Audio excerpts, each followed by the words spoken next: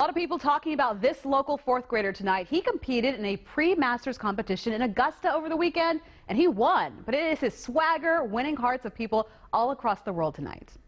From Houston, Texas, Steven Robert Hernandez. After his big win, he was in shock. I don't know what happened. This is a dream.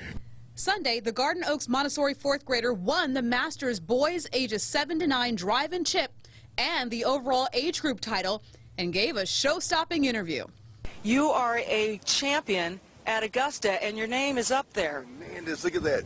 You see that? The first Mexican to win a drive, chip, and putt at Augusta.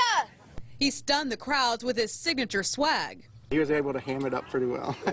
A familiar sight to folks who know him back home in Houston. I texted his dad yesterday. I was like, holy cow, I said, we're going to have another party. His confidence and big win coming as no surprise to people at his home course at Memorial Park. He is not afraid of the spotlight. He was not afraid of the moment. Thank you.